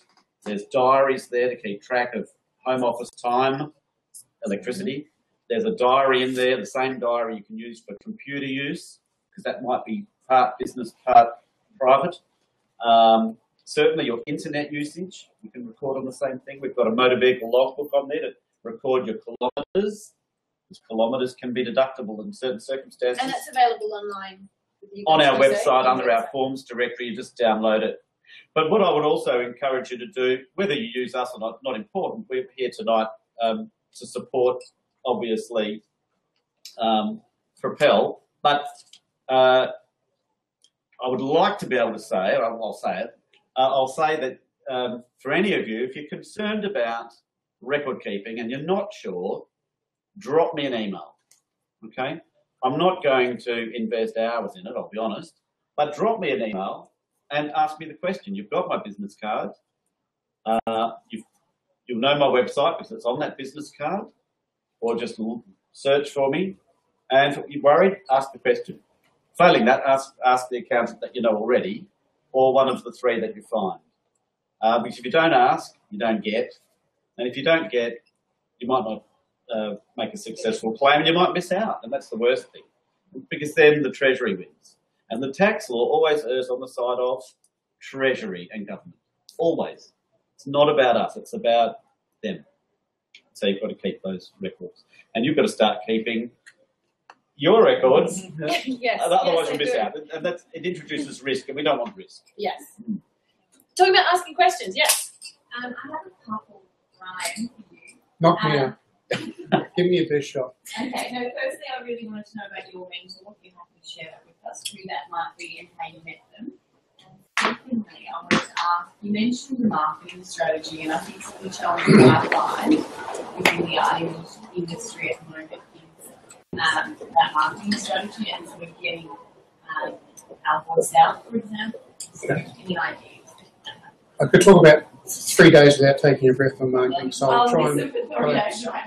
But to your question about my mentor, he is a business advisor. I'm a business advisor. I went around Western Australia doing presentations and workshops in rural areas. I did, for example, understanding of financials or business planning. I'd come into town to do a workshop for the local Chamber of Commerce or someone like that, and people would say, oh, do you know Fred Bloggs? He was here 3 months ago, he did such and such. And he was also doing the same thing. He was going to rural areas, and they were saying, oh, do you know Brian Charles? He was here 6 months ago. So we kept missing each other for about 6 or 7 years. And one day a common contact introduced us to each other, and we both just looked at each other and exploded with laughter, because we've been hearing about each other for years and years. He'd gone down a number of tracks I wanted to go down. I'd gone down a number of tracks he wanted to go down. So we did the I'll show you mine, you show me yours, and that's how we started out. But then we also got to the point where we ran into deadlocks, that he and I were both at a roadblock. Now, there was a third person who came to us and said, you know, would you guys like to set up a joint venture with us? We think you can bring something to the table. And I said no, he said no, but we said we'd like to use you as a sounding board. So between the three of us, we resolved whatever problems. But what I found was a peer who had been doing something similar, but not identical, and had found ways of making money using strategies I hadn't thought of, and wanted copies of strategies I had used to make money to show him, and vice versa. And we've been dealing with each other for about 12 years, and we have a very, very intimate and close friendship. Sometimes we don't see each other for a month or two, but instantly, if one of us rings the other, we take the call, we drop whatever else we're doing, we drive in, and the conversations are short to the point where my wife says, "Who are you talking to? You're so rude." Because I say, yep, okay, yep, right, okay, well, I'll do that, okay, see, because the conversations are rolling conversation. I'm picking up the last conversation we had, and I'm adding back to it, or vice versa. And if I ring him and say, "Can you do such and such?" Yeah, okay, and he cuts me off because he's sending it to me. The objective is to give me the solution. So that's how I found my mentor. In terms of marketing strategies, the first thing you have to do is you have to try and acquire a marketing and sales mindset. How will you do that? I recommend that each of you go around to department stores, masquerading that you're going to buy some cosmetics or some other device. And you simply look at how the salesperson goes about selling to you. You're not there to buy the thing, you're there to observe how someone tries to sell you the device. Walk into a used car yard, masquerading as a potential buyer, and watch as the bees descend upon the pot of honey. Your purpose is to see how they go about approaching you, what their method and technique is, and to absorb, to vaccinate your mind, to start to enrich your mind with how people go about selling. Now into marketing strategies. I just did sales. Now into marketing strategies. It's very simple. Simply find someone who's successful and copy them. Now, I'm a lousy cook. I don't need to cook because I've got my life set up so I very rarely eat at home. I nearly always eat out, and so is my wife. In fact, we didn't use our stove for 3 years after we bought it. Someone sold it for you. If I wanted to become an outstanding chef, I would go and find outstanding chefs and copy them. So the message I'm giving you is, go and find anyone who has a marketing strategy in your particular interest area. And if you can't find someone in your interest area, find anyone who has a marketing strategy in any area and look at how they go about marketing. And the most effective, most powerful marketing technique available to you is word of mouth. And that requires a systematic approach to actually cultivating word of mouth. An example is that if a client were to buy something off you, imagine a client bought some glassware off you, you would wait 48 hours after the sale, part of your systematic approach, because people cool off in 24 to 48 hours. And after 72 hours, they can't remember your name. Within 48 hours, you contact them. You bought the glassware, yes. Are you happy? Yes. Is it doing all the things you expected to do? Yes. I really enjoyed providing you with the glassware. You are lovely people to deal with. You must know other people in your circle of friends who would be candidates to buy the glassware. What about your brothers and sisters? What about your mum and dad? What about this? What about that? You cultivate them to systematically think of people that might be potential candidates and ask them for 3 names and telephone numbers that people might buy. You then ask them to contact those people and tell them you're going to call. Now, when you call those people, before you call them, they will have called that person and said, I've given you a name to so-and-so and they're going to call you. And there's 3 questions they'll ask this referee. First question, are they any good at what they said they do? Second question, did they deliver on time? Third question, how much did they charge you? Now, those 3 questions will be asked before you even make the call. When you make the call, it's almost a done deal because they're taking the call because they're interested in finding out more about what this referee has told them. And they already know what you do. They already know whether you're on time. They already know what you charge. Now they're a candidate to buy from you. So that's an example of a marketing strategy which is word of mouth based and it's systematic. You've got to sit down and actually design your marketing strategy. You can't just hope that if you run around with a shotgun blazing away that something really nice to eat is going to walk in front of the shotgun. You've got to actually have a laser beam approach and decide who you're aiming your services at. And when you make a sale to someone, you've got to build upon that sale to get word of mouth referral to someone else. But if you want inspiration, if you want guidance, if you want insight to marketing strategies, you go to any business, anywhere, and look at how they market themselves. And you'll get insight and understanding from doing that. Sonia, from a commercial gallery point of view, is there anything you'd like to add to that? Well, the commercial galleries exist in order to work for the artists. They also work for themselves, but they're that in that mediation role between the artist and the client. Artists really, I don't want to say traditionally, but a lot of artists don't want to deal with the money side of things. That's why they get a gallery to work on their behalf. And that's a very tricky relationship to start negotiating. And to get to that point where a gallery sees your work as financially viable for them is also very hard work. So you have to do a lot of, I would say, groundwork before you get there. And, you know, galleries are really good at this kind of marketing strategy. They're good at nurturing their artists and also their clients. So in a way, and also artists, for artists, from their point of view, you need to put in a lot of effort into that relationship with the galleries. Because if that relationship doesn't work, then it's not, you know, you're not going to have a viable practice with them. So, I think the kind of the gallerist artist collection institution relationship is sort of quite nuanced. So a kind of direct marketing is potentially a little bit more, it's handled usually potentially a little bit more diplomatic than the cold, you know, the cold call the warm call and the sell. But I think that marketing strategy is great in terms of, you were talking about having a career versus having a sustainable practice. And if you can substitute the word sale with the word opportunity, that's going to work as well. So the arts industry works off networking, and people tend to think about networking as this really a kind of, you know, in a kind of negative way. It seems to be a bit nepotistic and a little bit opportunistic. But networking, I think, actually means something quite different. It means something quite different to me because I think of my network as my group of peers. So all of the things that I have achieved, all the opportunities I've received have actually come through looking almost right in front of me, and also sort of like into the future and projecting kind of beyond that and looking at where I would like to be in the future. But your peer group is really important, and the people surrounding your peer group, that kind of the kind of the strata out from that, are the most important people to you, not just for sales, but also for opportunity, camaraderie, peership, influences, like all the kind of inspiration, all of those kind of things that are important to a sustainable kind of creative industry. But it's true, it works. It works like that. Can I? Oh, sorry. Can I ask? Let's go here, and then we're going to move along that way. Yes.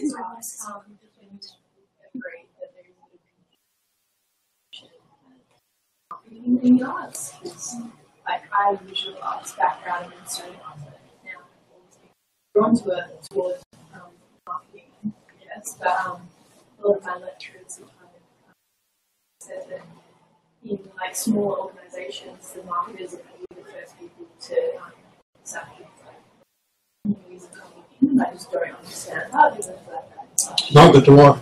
I don't understand it because like networking and yeah, I completely agree with replacing opportunities and stuff, but like I wouldn't be getting myself out there if I wasn't making them. A quick comment for you. Yeah. Marketing's the only activity that brings money in. Yeah. Why would you sack them? Yeah, I don't understand it. And I deal with businesses who come to me and say, we can't make payroll, we're thinking about sacking our PR person. Sit still, do not move. Do not leave the room. You will stay here until I get this through to you. Do not sack your marketing person, you idiot. They're the sole source of your revenue. You will save your way into destruction. So to make a comment about what you've heard, marketing is the only mechanism that brings money into the business. That's all that counts. By the way, would you like me to tell you what my personal marketing budget is? How much do I spend a year on marketing? Anyone want to know? Yeah. My budget is $175 and I haven't spent it for 3 years. So how do I do that? Word of mouth. I systematically follow a word of mouth strategy. we're the same. Advertising, I think we've got 1 2-liner in the yellow page. Nobody uses it anymore. I should can that. Make a note. Yeah. Have we answered your question and did we cut you off? Yeah. Okay. I can't say from a management side of things, but as an artist, you're marketing yourself all the time.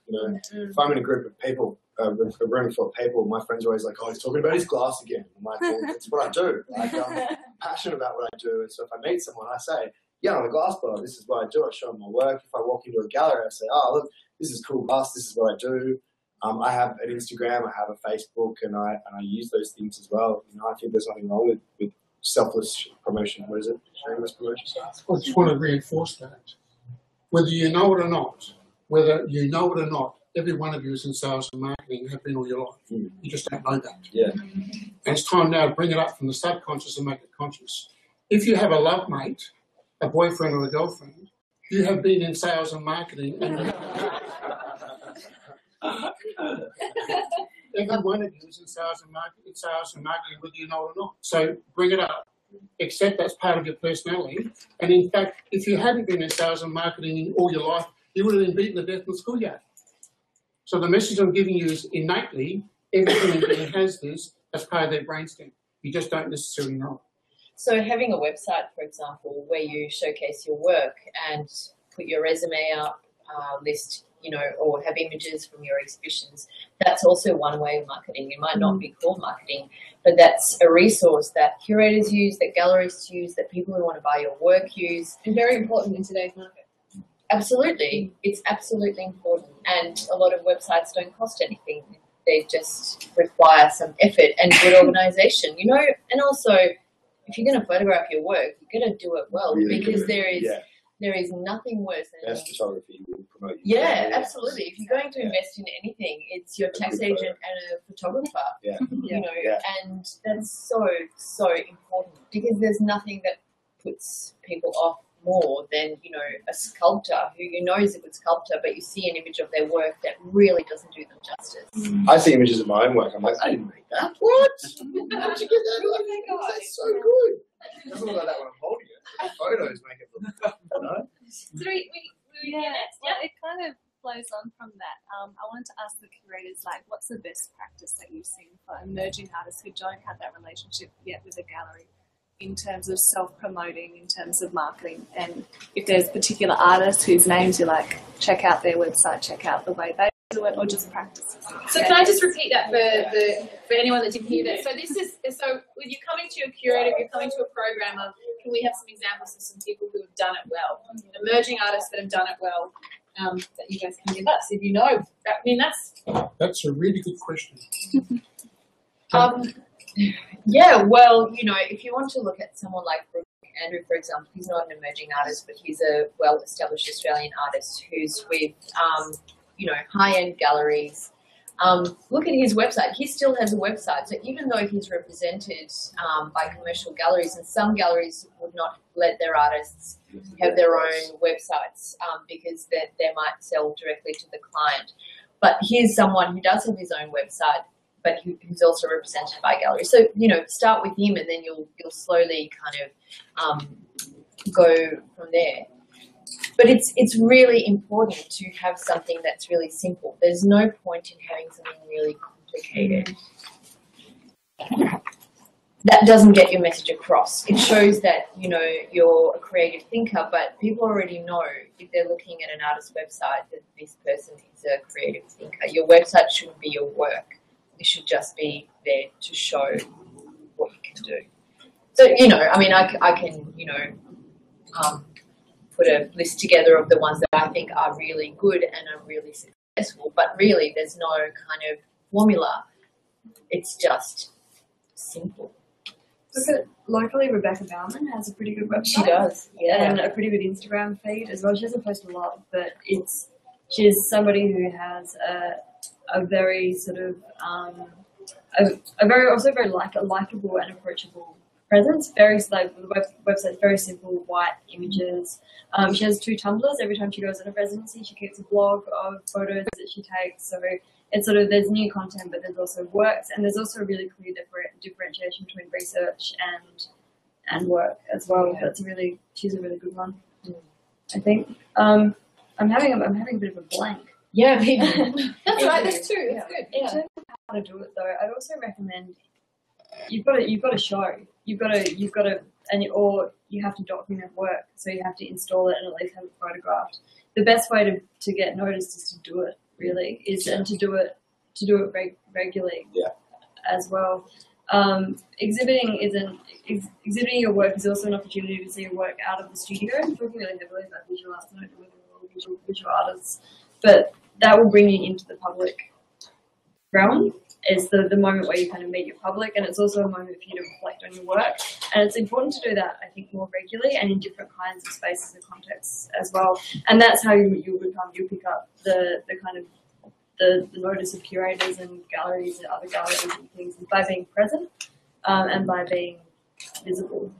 I think the research thing too, like I have glass galleries. I got the Glass Artist Gallery in Sydney. I'm not allowed to sell my work through anywhere else through Sydney. She markets my stuff all over the world, takes it to New York, London, Chicago, Singapore. She'll take my work overseas. Before they closed down up the road, Form would sell my stuff in the front shop, and they put my work in Insight magazine. They take 50% commission for a good reason. And I guess you guys are probably better at this, but I would find the galleries that you make work like or similar to or think would represent you well and approach them. Go in with a nice portfolio and good photographs of your work and a good website and say, look, I'm professional, this is what I do. And, you might get knocked back a few times, but don't give up because, I've made work that I put in a show and think, God, that's never going to sell. And I can't believe people buy it, really. I'm like, those colours are hideous. I didn't mean to do those. But I keep pushing through it because, we analyse, as artists, we analyse things way more than we should. We never have confidence in our own work. I still don't consider myself an artist, and I probably should, But my advice is to exhibit as much as you can, enter competitions, believe in yourself and put it out there. And just because you get knocked down, don't lie on the ground, get back up again. Keep doing it. It's what you're supposed to do. I think all of this is transferable to other art forms as well. I know there are there's a lot of different art forms in this space. Even looking at if you're an independent artist, and especially emerging, with an incredible resource of the Blue Room Theatre, and documenting your work there as well. So if you have a performance piece, if you have a musical piece, that you're documenting that in a professional manner as well. So there's also, photographers who are trying to establish their careers who would do things for you for free, because that adds to their portfolio. Mm-hmm. So seek out professional photographers who are also at the beginning of their career, who will gladly document your work. And seek out marketing consultants, not just galleries, but marketing consultants, and offer them a clip. 50% was mentioned, which in my opinion is very high. That's for a gallery. It's a gallery's commission. Okay. Yeah. Standard. As a business advisor, my first reaction is to negotiate the gallery. But that's another story. we can take that off the table. But my point is, be good at being an artist and get someone who's good at marketing to represent you and give them a piece of the income. No income, no payment. Double income, no payment. They can't lose. If they're really good at what they'll do, they can do it. I think you said before as well, you have a plan, you have a goal, you know what your goal is, and people say to me all the time, your eggs, they sell all over, the world, and why don't you make little plastic ones that we can mass produce them and we can make millions of dollars on them? And I look at them with a blank face going, why? I don't get it. I don't need to have a lot of money. I'm happy with what I have, and I'm lucky that they sell, but I don't want to take my work to the, let's say, even Banksy level. I'm just not, I would never try to put glass in that world. So, how you want to market yourself is how I guess you want to, how you want to. It's about defining your ideas. Yeah, exactly. Your individual ideas. So you might want to sell 1 million eggs. Yeah. But you just need to know that's why you're doing it and not get surprised when it takes you in a different direction. And sometimes I make a piece of glass, I'm like, oof, that is terrible. I'm not going to make any more of it. You break it. Be able to go and chuck that on the ground and let's do something else. Sometimes people aren't like everything you do. That's part of the world too. Be able to take criticism, I guess. Sorry guys, I'm just conscious of time. We've got 15 minutes left to keep it open to you guys. We had another question over there. Was it in the black? It might be gone now because it was a while back. But I just wanted to add to the thing of marketing your work, I guess. I'm a recent graduate and I've done a degree in marketing and art, so I've compared the two. So I guess I'm kind of like an example of the two. and I'm just starting out. But I just wanted to kind of vouch for like educating yourself, like in marketing and in public relations and all that sort of stuff. And like I did a degree in public relations, and for people that don't know what that is, it's kind of like the way of using marketing for free. So like listen to your TED Talks, go on YouTube, like go to TAFE, all that sort of stuff. Like go to uni, find out a bit more about it, and like that's a way that artists can use like marketing, advertising for free. I guess. Yeah, Great, thank you. Still very relevant. Thank you. Yes. I've got a question for Brian. What was your Not favourite subject? My favourite subject?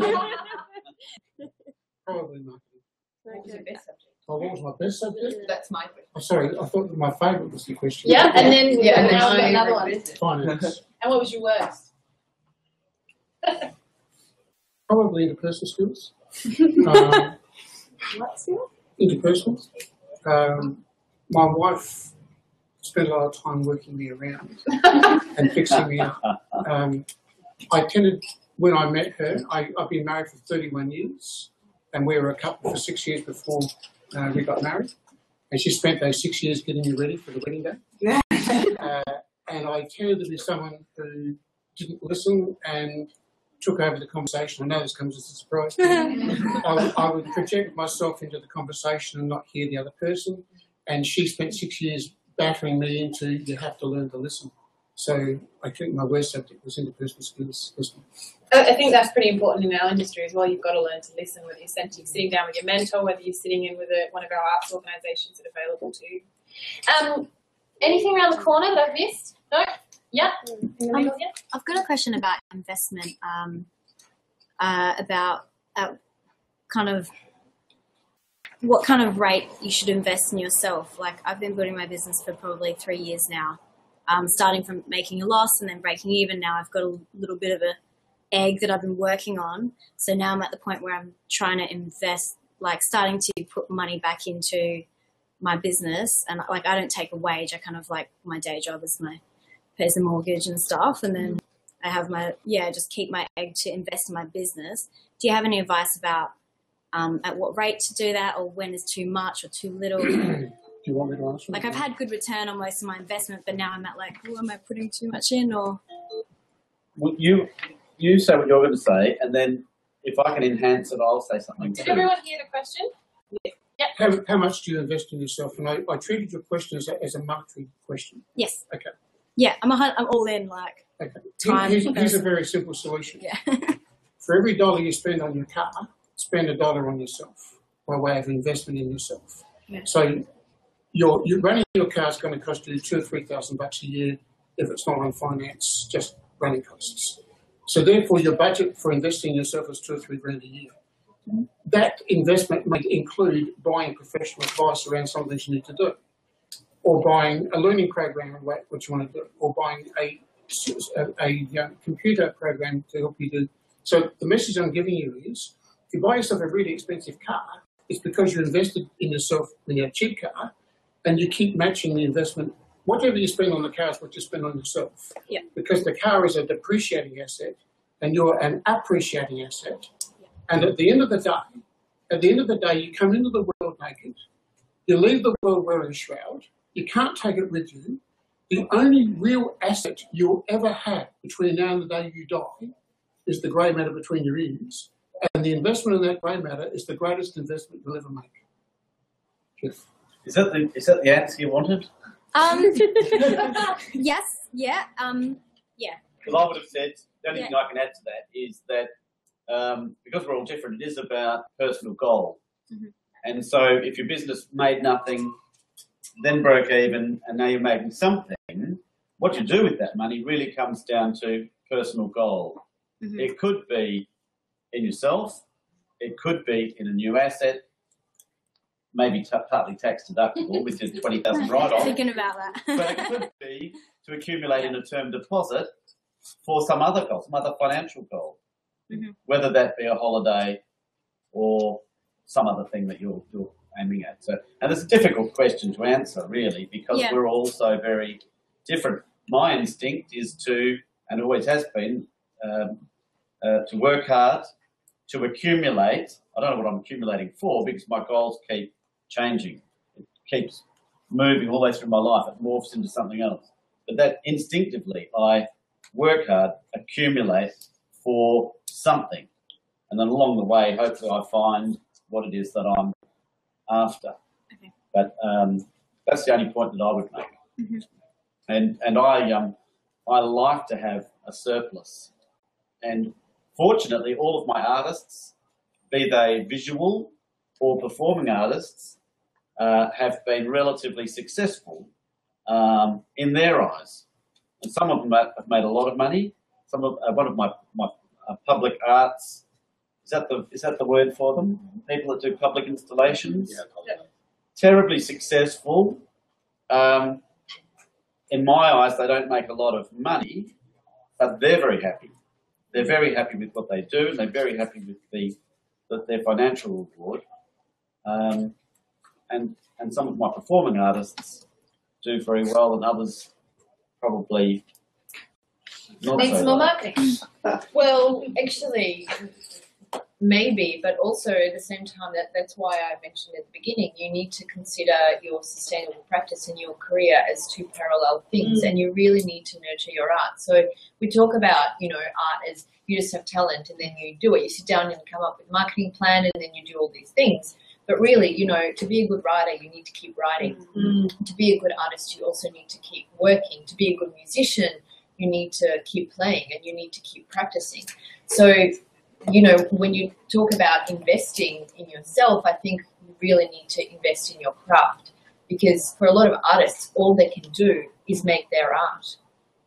Just like all I could see myself doing was art history and curating and working in some sort of capacity in the arts. So really, you have to be mindful of not what you're selling, but what your career is. And if you think about it as a career, then all of these marketing strategies, all of these business plans, they will come together. You also need to come up with really good time management, and, use applications, use all these other things, come up with a system that works for you. Not everyone is the same. Not everyone's a morning person. Not everyone's a night. Well, really, you need to come up with something that works for you, and construct your life so that you can actually make those things happen. But, your art is your thing. There's no point in, paying so much for photos to be done and for a website when really you're not spending time and effort and energy into making your work or, progressing your ideas. I think it's what you said. There's a lifetime. Is art a job you have, or is it a lifetime that you decide to dedicate to? Because, I think it's awesome that in the first couple of years you're making money off what you create, and if you can do that, it doesn't matter how much it is, though. To me, it depends on what it is that you value. The fact that you can create and make money from it, that's what puts a smile on my face. That's awesome. I think, for me, the financial making, when I started to make money, is when I could actually do more art and take a 5-day job down to a 4-day and So making money for me is not so much like soul destroying corporate, it's freeing to my art practice, but I totally on the same page. For 14 years, I've worked in skate shops, surf shops, video stores, and I love retail. I know how to sell, back to front, but I don't like it. I love retail. It was the means to an end at the time. Yeah. And I've only last year done my dip ed, and the reward I get, I'm at school at 8 in the morning. I leave at 3. I have 4 or 5 hours most of the day. I get $230 a day at the base public education rate. I do 2 of that a week, and that's my rent. A couple of weeks paid. I get 3 days, 4 days, weekends to work on my own stuff. There is a pretty good argument for being in the world and experiencing a lot of different things, and engaging in the workforce outside of your art practice does that. So all of those interactions that you have and all of those other skills that you learn will all feed back into your art practice. The kids inspire me. They give me ideas. You can get inspiration from many other places. Everything I've been doing for the last year has all been year 7. Year 7, because they don't know how to argue back. No. But no, they actually give me ideas. They're things they say or things that they draw. It's not what they're doing, but I'm like, oh, that's cool. Yeah, I might do that. They're not schooled yet.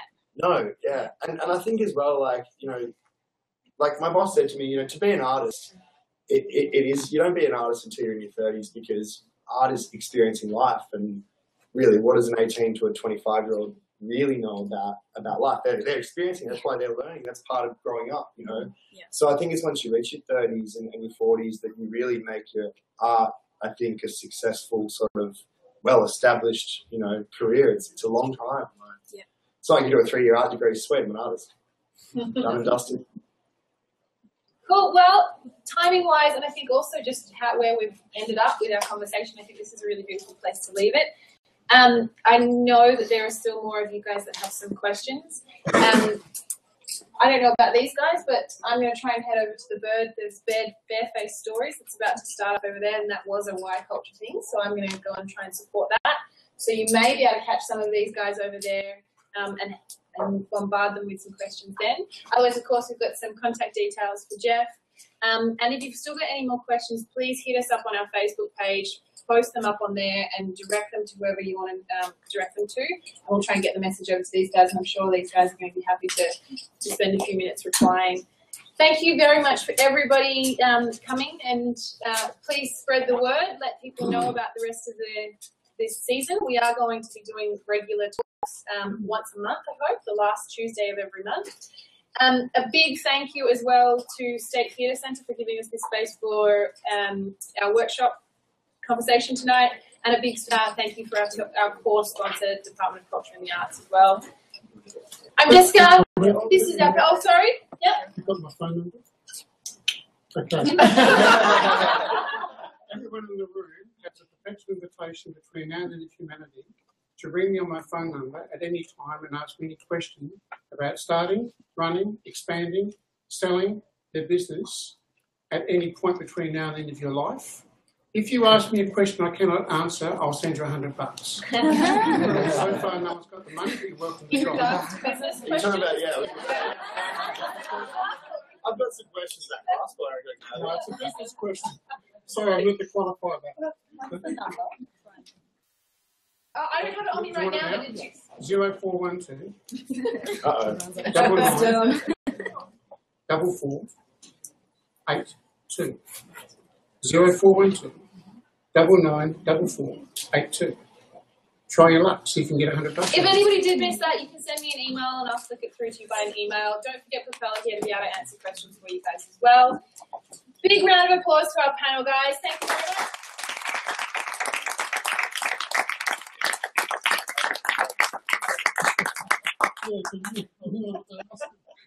Just go try and get $100 out.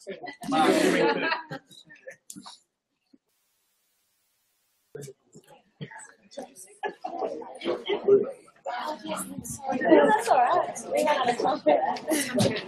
I